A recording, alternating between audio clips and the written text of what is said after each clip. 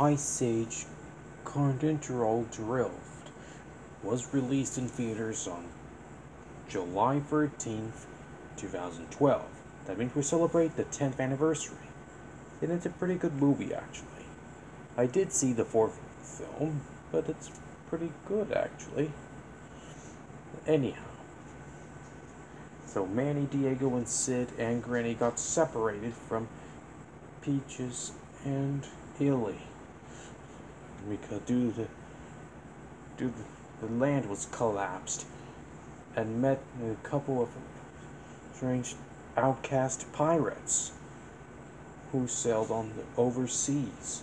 But Manny won't allow Captain Grove to take over their future. So will Manny save the day, or he'll lose hope? Let me know in the comments, and this is Minion Fan 1024 signing off.